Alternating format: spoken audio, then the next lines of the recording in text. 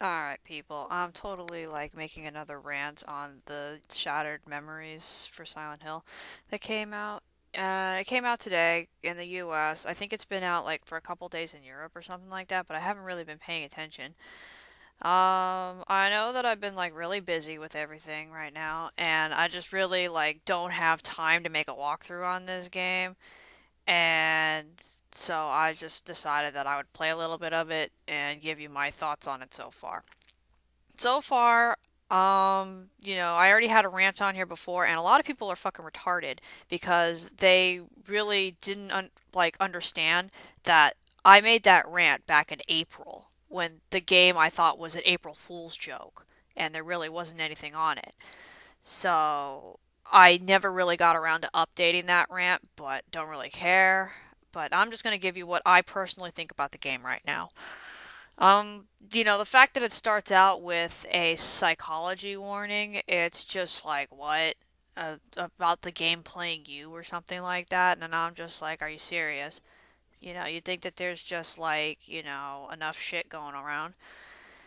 And, that the game actually has to warn you that there's, oh my god, this game may like fuck you up mentally if you play it too much or something. It's like, what? I don't care. And so, the game kind of starts like the demo does. You start in the psychologist's office and you pretty much just like fill out a questionnaire. Now, apparently, I've been told that like whether you pick true or false on certain questions, it like completely changes like the aspects of the game. Where you can go, what the enemies look like, what the people look like, etc. But I didn't take it seriously. I was over here playing with my friends, and we pretty much just picked like whatever was like the most freaking hilarious answer we could possibly pick. And I think some of these questions were like really inappropriate too. Like I like to role play during sex, and I'm just like, are you serious? Why in the hell is this? What the hell does this questionnaire have to do with anything anyway? I thought I was supposed to just be sitting here recapping my story of like my trip to Silent Hill to find my daughter. Why the hell do you need to know about like me playing, me role playing during sex, or if I like to drink, or if I like to cheat on my girl or dude? And it's like, what the hell is this? So, apparently, like, it's a fun aspect where, picking your answer changes the aspect of the game. But in all honesty, like, this game itself would have been completely decent if it was standalone. Like, if you added in, like, your own backstory and stuff like that, new characters and whatever. But because it's a re-imaging of the first game of Silent Hill, that it's just what you expect from a Silent Hill game is not this. So I have to say that when I first started playing it, like it was alright. It was kind of hard to get used to the controls. It's like it's not that it's not easy to get used to the controls. It was just kind of like awkward because the game is completely black. You cannot see anything except for this little round thing that's supposed to be where your light is shining. So that was really fucking annoying. So, I mean, I guess they were all trying to do that so that you could like add, atmosphere or something like that. But in all honesty, that just added annoyance to the game. But in all honesty, you can get around it. Not a big deal. So going through the game actually looks pretty nice for, something on the Wii. I know that like I bashed on the Wii earlier, like on my other rant saying that like, why of all things the Wii. But the Wii's actually not that bad. I love my Wii. And the graphics actually look decent, though I was kind of noticing some like glitches, like the character was jumping all over the place and stuff like that. The shadows were off. But what do you expect? The game just came out.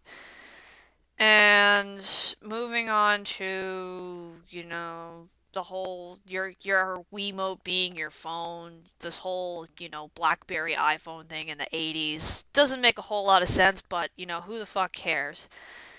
It's kind of nice. Doesn't really do a whole lot for you. You can call people. There's actually like random phone numbers you can find throughout the game and just be like, hey, there's a phone number. I want to call someone just to fuck around. And so I did. Sometimes it works, sometimes it doesn't. And, like, I guess in the demo, when you end up in the bar, or you end up in the diner in the demo that was on IGN. In mine, I ended up in the bar because I guess I picked I like drinking or something like that. So the bar scene wasn't really all that like different.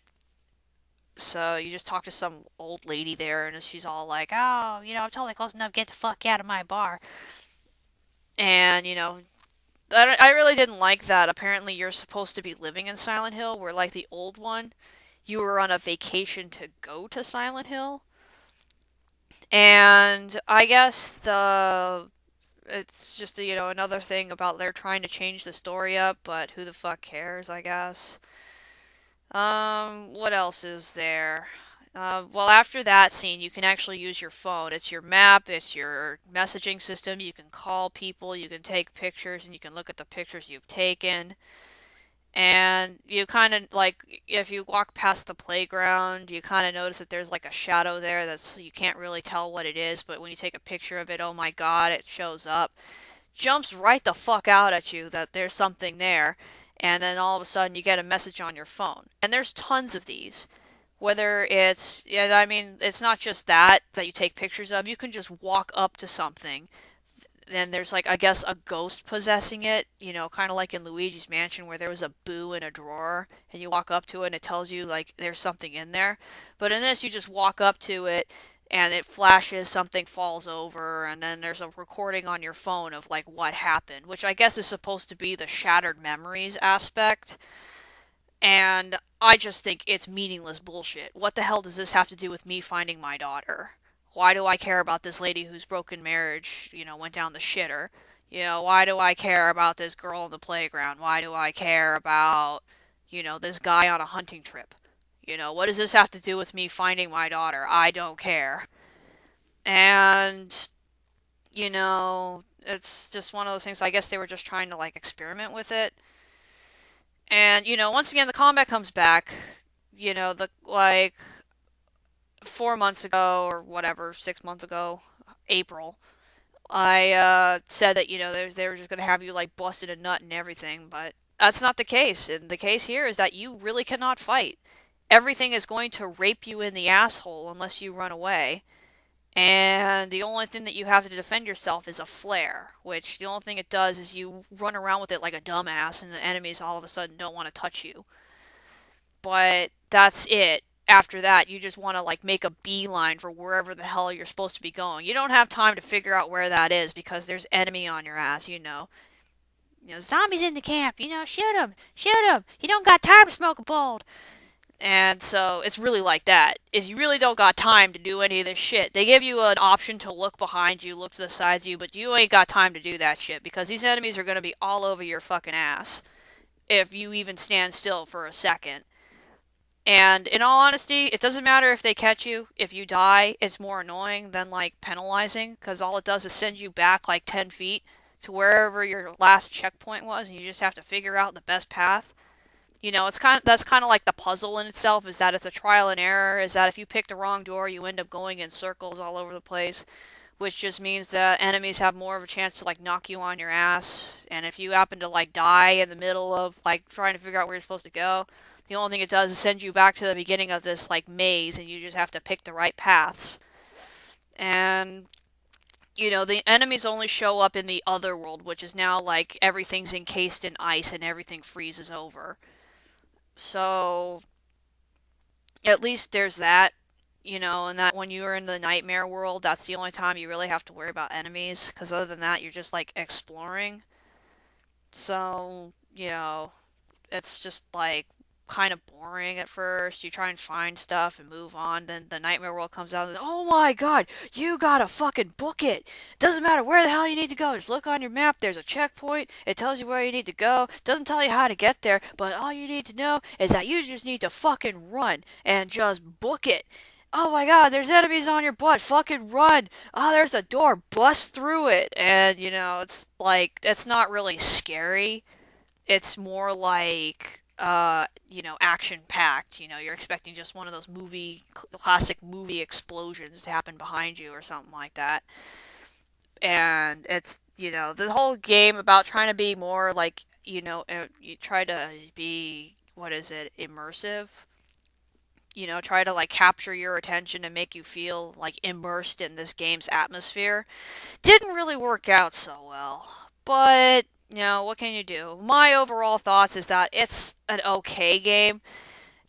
I wasn't really expecting it to be, super special awesome that it was supposed to be. But that's about it. There isn't really anything else to it. It's just a somewhat decent game. Like, if it wasn't, like, trying to rip off Silent Hill, like, take that story and try to, like, make its own thing, it probably would have been better.